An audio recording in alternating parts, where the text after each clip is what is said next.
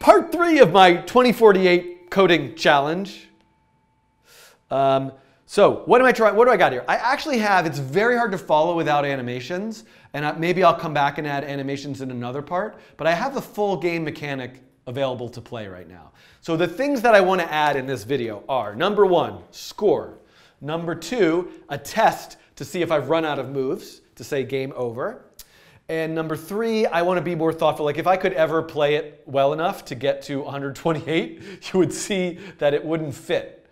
I'm just like randomly making moves right now. So I need to deal with the font size to make it more dynamic. So let's try to do some of that stuff. So according to the game rules, I'm going to say let score equals 0.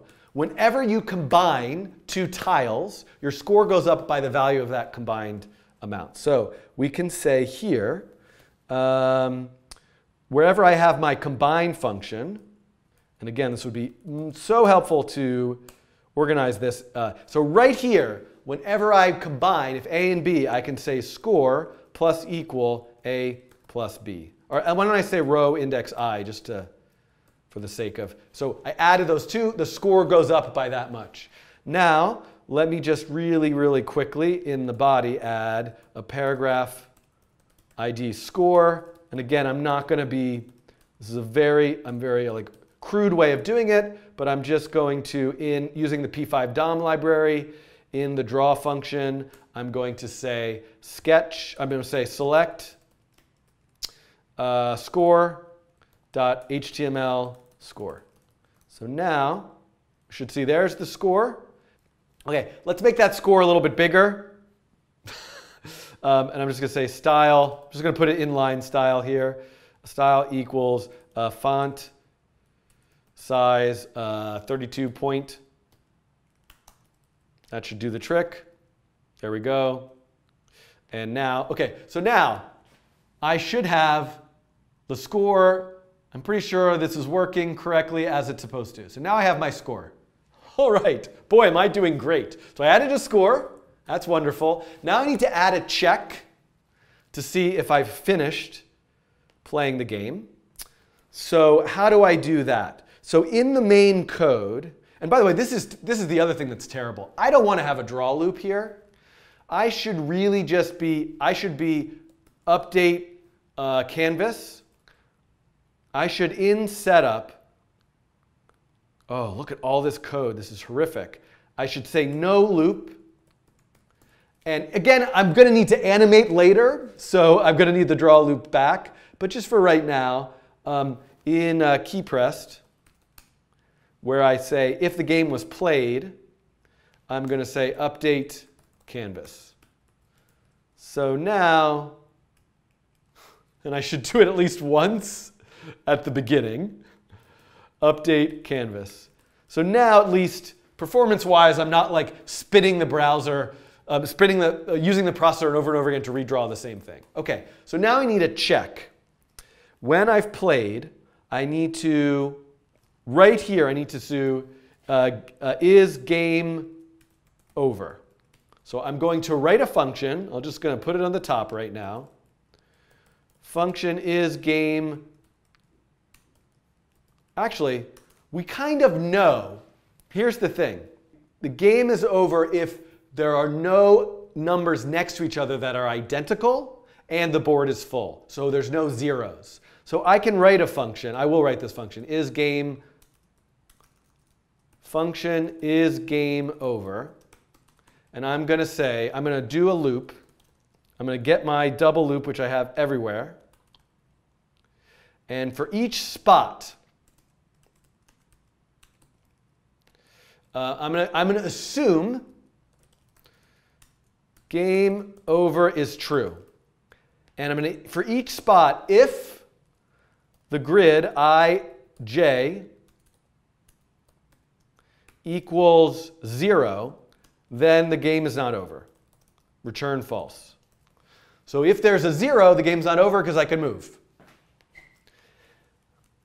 If grid ij equals grid ij plus 1, So I could check everything to the right and just go 0 through 3. But I'm going to have to check the 4 for a 0, I think. If it's equal, then something can be combined. Return false. If grid I j equals grid I plus 1 j, then also the game is not over. So the game is not over, and really, so the game is not over if there's any zeros, or, and so I'm going to check every single spot, but I'm only going to check the edges if I is not equal to 3 and there's 2 that are the same, or if j is not equal to 3 and they're 2 the same. So this should tell me if I get through every single spot and it's not equal to what's to the right of it or to below it, or it's not a 0, then the game is over. And so if I get to the end, I'm going to say return true. I don't actually need this Boolean variable at the beginning. This is my ridiculous function now to determine if the game is over.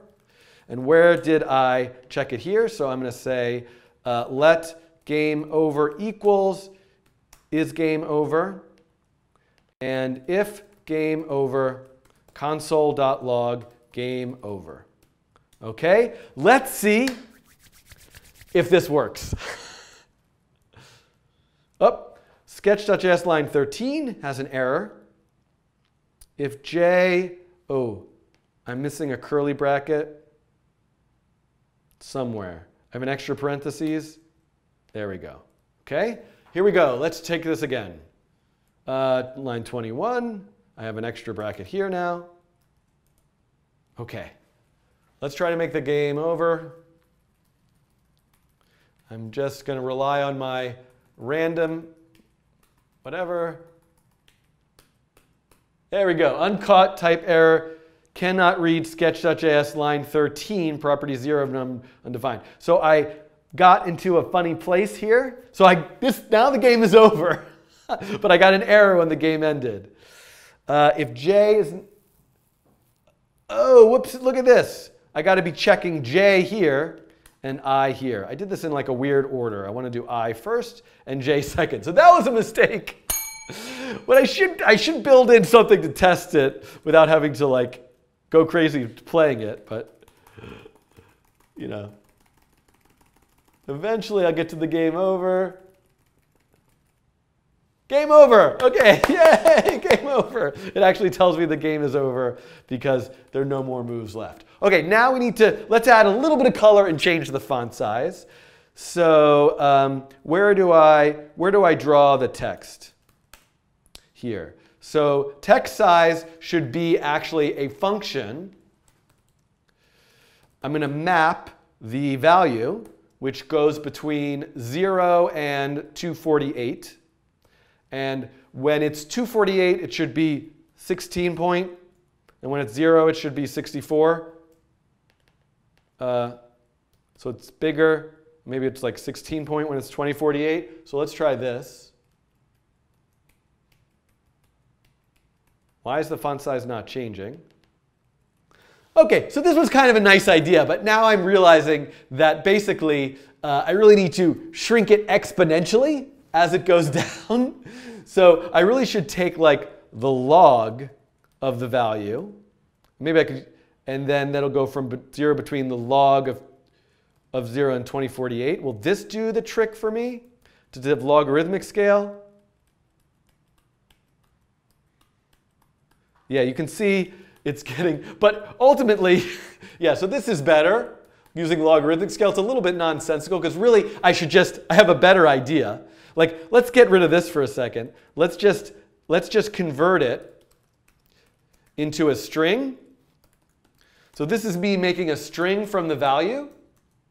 And then I want to get the length of that string. And then the font size, text size, should be I can make an array, right? sizes equals, okay, so if it's 1, I want it to be 64. If it's 2, I want it to be 64. If it's 3, maybe 32. And if it's 4, 10, 24, 248, let's make it 16. So now I just want to say sizes just based on that length. So I could just see how long is the string and then pull one of these from the array based on the length is now an index into that array. And that should give me, I have to play it for a little. Yeah, 16, which is 2. Oh! This it would be 0, so length plus or minus 1. Apologies for that.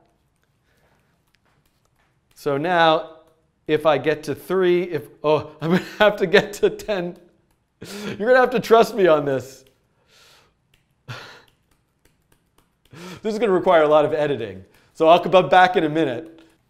Oh, I'm back because I finally got a 128. And you can see the 128 is smaller. Oh boy, you could do so many better ways of doing that. Okay, so now, obviously I could map a color to the background. I could do animations. But this is really it. I now have essentially the full game. I have a mechanism for trying to figure out, I could map a color to each number easily by having some kind of lookup table. But at some point, maybe I'll come back and try to animate this. But please, please, make your own version of this. Improve it. This is the end of this coding challenge. I have made 2048. Is that what it's called? Goodbye.